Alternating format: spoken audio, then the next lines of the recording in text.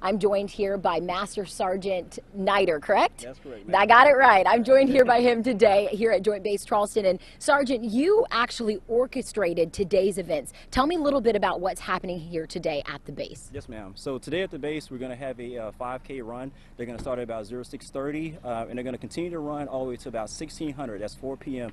We're going to have that consisting of POW MIA reading of names. And at 1600, we're also going to have a retreat ceremony where we're going to pay respect to our final POW MIA members as well, ma'am.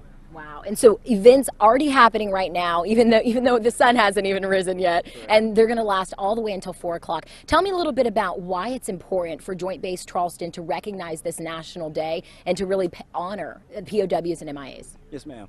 So the reason why we're here today, the reason why we're able to have our freedoms today is in 300 million Americans across the U.S. is because of those individuals. Those individuals have paid the ultimate sacrifice.